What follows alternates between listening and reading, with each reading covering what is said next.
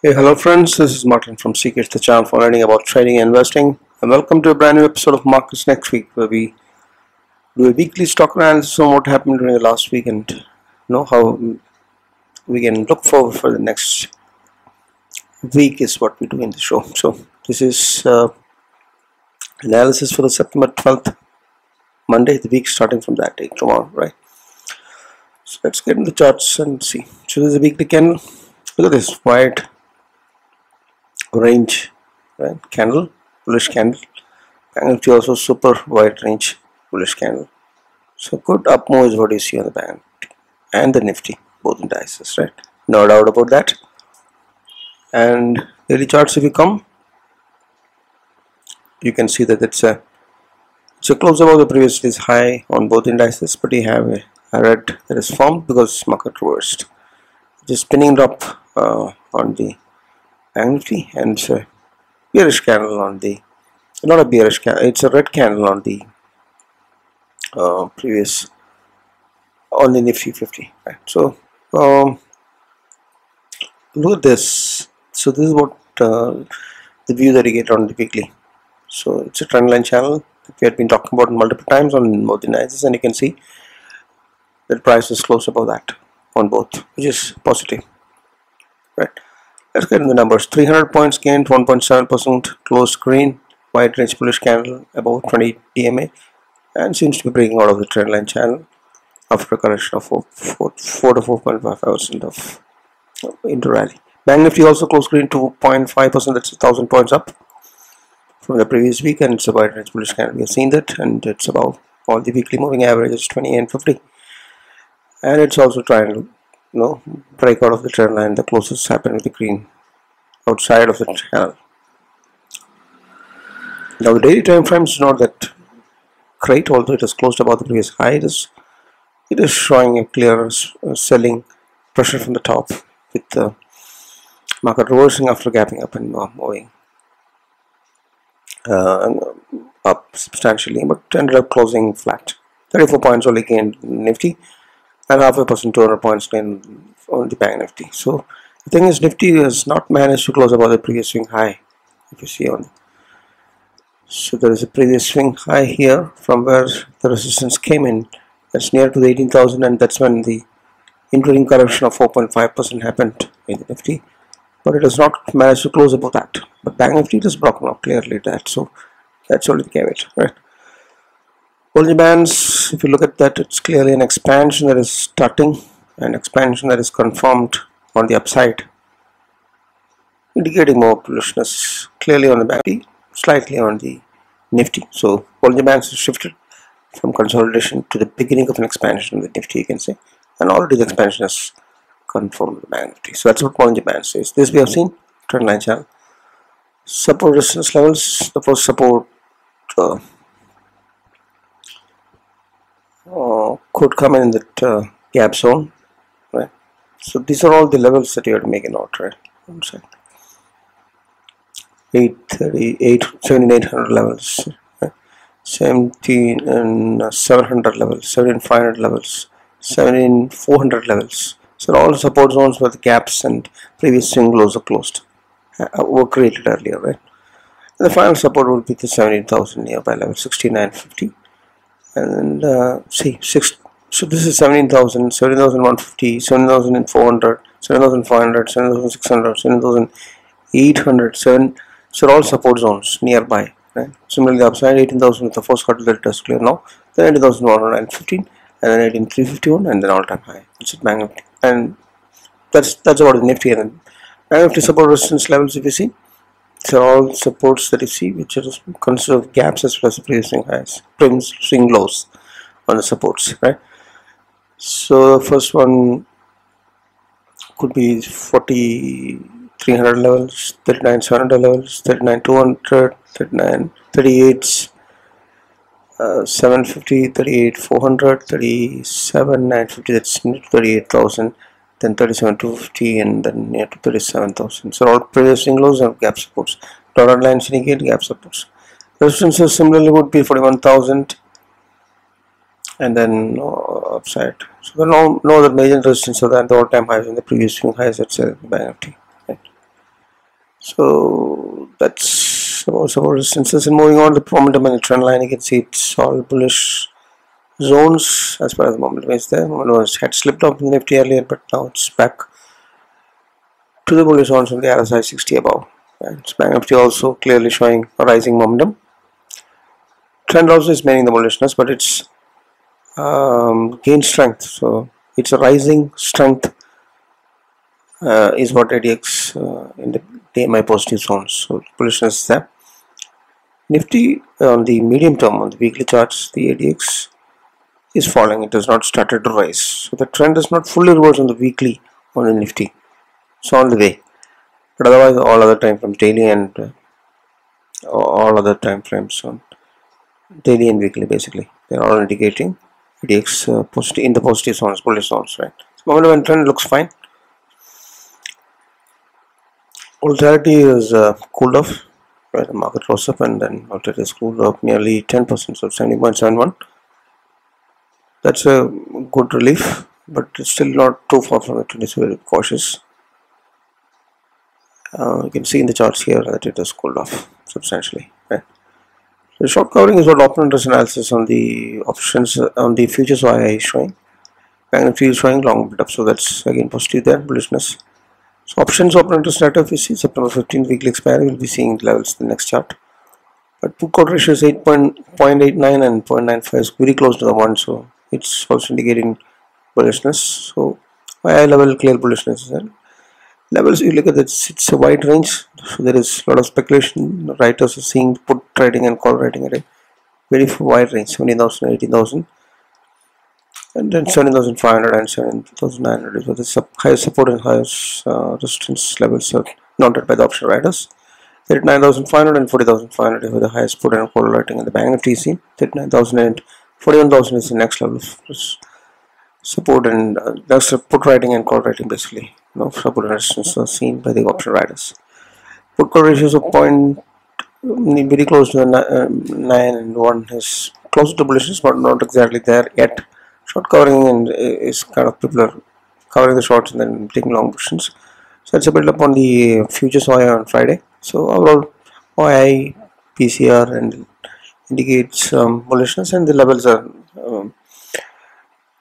indicating there could be very volatile because of the wide range, right? That's open interest analysis, and the highest support is what is dominating on the Nifty. So it's Nifty is definitely stating the options data, it's bullish, and resistance at the 40,500 is what is dominating on the Nifty. It indicates that because it has substantially run more than what the Nifty is, so resistance could come in. That's where the highest dominating call writing is what is dominating there on the Banknifty as per the oil charts for the September 15 weekly expiry. Moving on, sectorial watch, if you see 3.4% up, IT was a sector that was recovering and showing bullish weekly candle.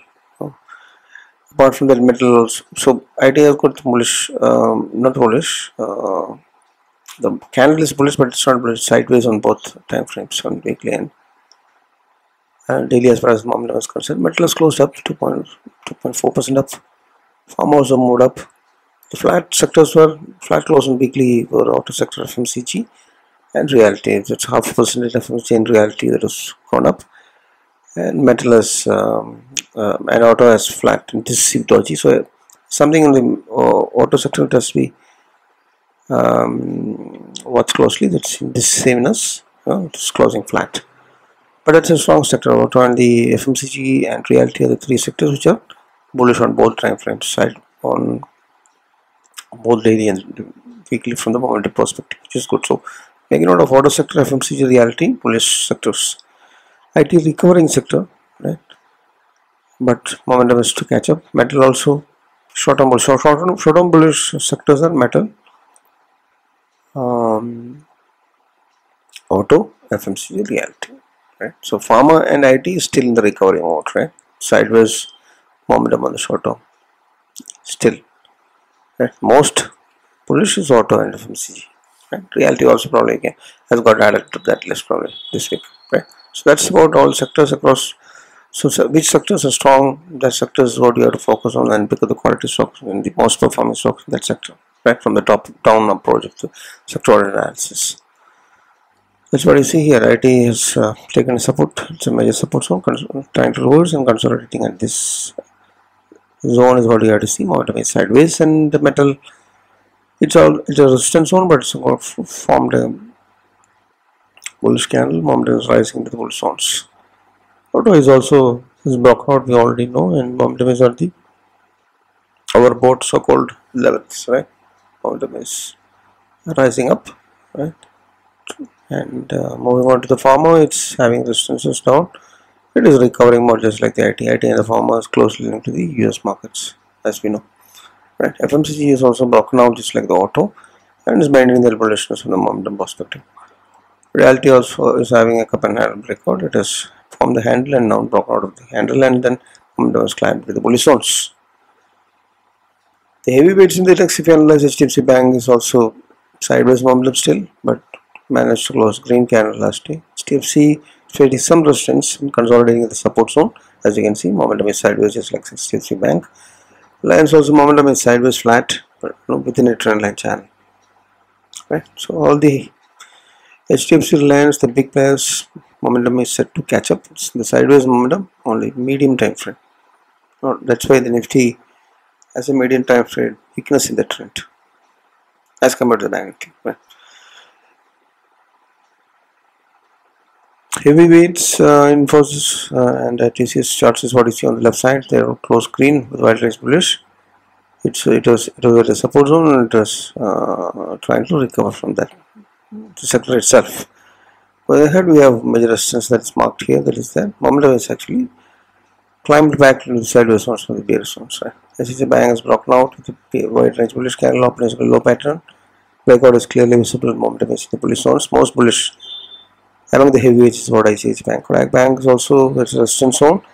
It could be that it can fall back down and do the same 6 level it has been doing for a long time. So, but momentum otherwise on the climb to the bullish zones, you can say, on the medium term as well.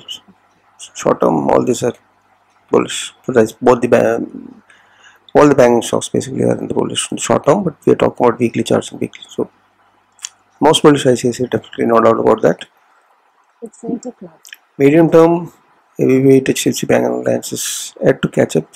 IT stocks anyway, it's in the catch up mode, it's recovery. So the most bullish sector is ICICI Bank. Apart from the others, in the medium term, just have to wait for some more. Moving on, institutional participation is like the Fyers are turning out as net buyers once again. 6,135 crores of buying last week, and DA is selling 350 crores only, small amounts.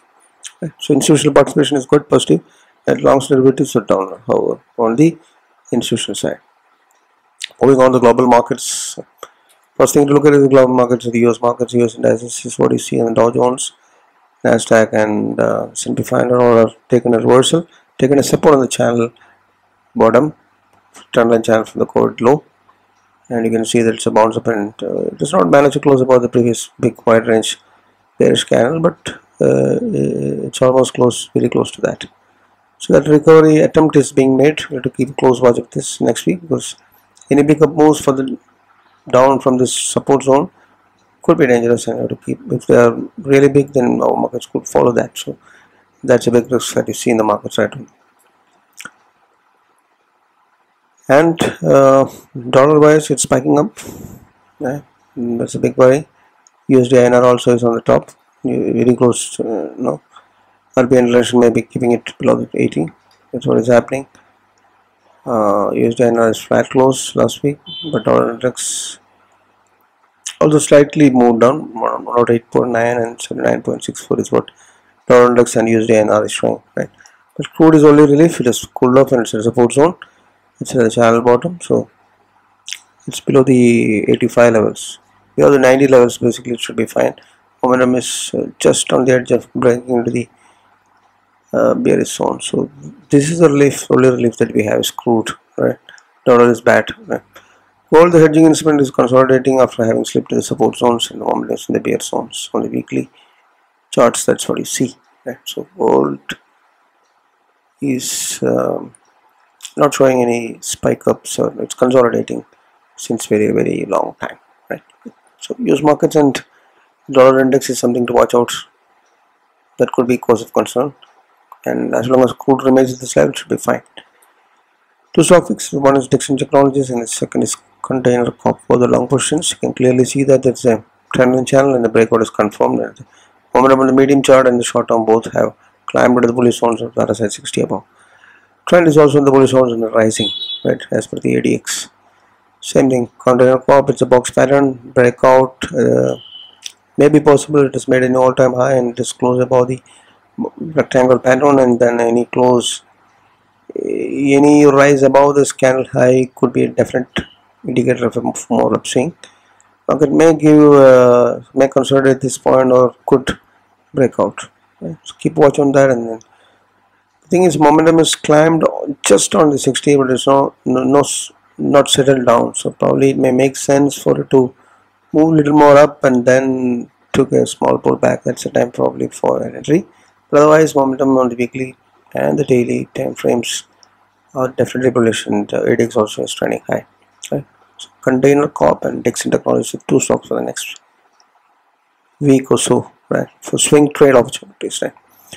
So this is Nifty double diagonal calendar spread that we come out with this every week, and it has been consistently making profit. And that's the purpose of this strategy itself. It's basically selling the near month call and put options, and then taking hedge positions on the next month's call and put options, right? It's fully hedged, and then we know the risk of how much we lose, and it would give good risk reward as long as you are exiting at 2 to 3% return of interest. If that is what is targeted, then we should be fine. The biggest advantage, as I have been saying every time, is that it's giving a widest range. All the strategies give this wide range, apart from some ratio spreads that also be good, right? But look at this. This also gets again the backup, and the volatility spikes up. This could benefit, and look at this range, 7,500 and 18,400. So market is not going to go to that level in a week, most likely, right?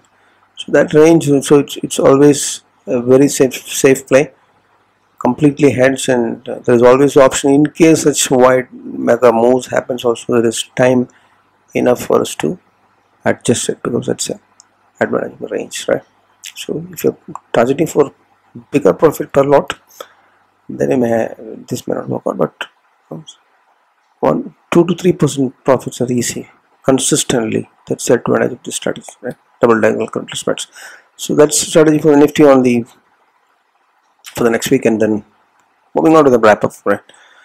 So markets are closed with a bullish candle. We have seen that it's closed above the trend line on weekly on Nifty and the Banknifty. That's very positive. So it indicates that probably there may be a breaking out and continuation of the rally, and the correction is over for the interim 4 to 5% of correction that has happened.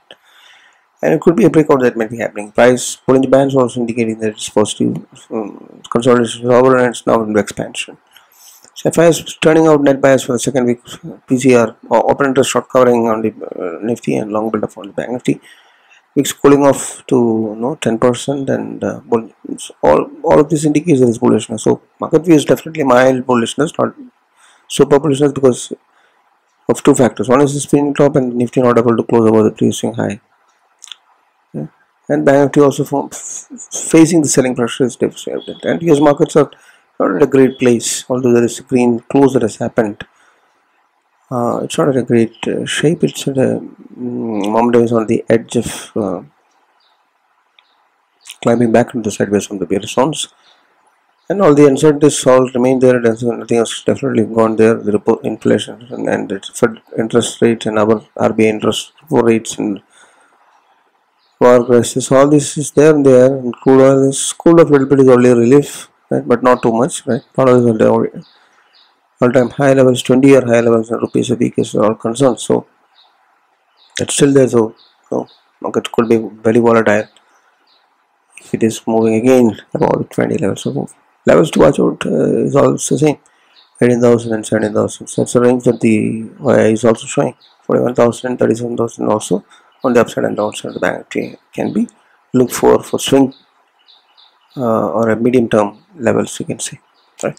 So always hedge your positions, because overnight risk is high, right? And you may not get time to put the stop loss next day if there is overnight events that could move the markets, right? Like right? So always protect your long-term quality stocks with cash secured puts or forward calls. No? Check out the playlist for these strategies if you're not aware of them. Right?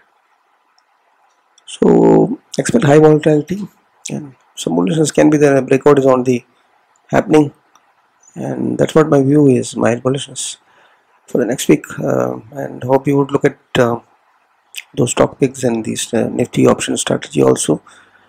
And if it somehow helps you to come out with your own trade plan and market view for the next week, right? If it helps in some way, definitely consider hitting the like button and share it to maximum. And if you're not subscribed, definitely subscribe. We have very few subscriptions. I appreciate your help in this regard. Thanks for watching. Happy trading, happy learning, happy investing. Bye.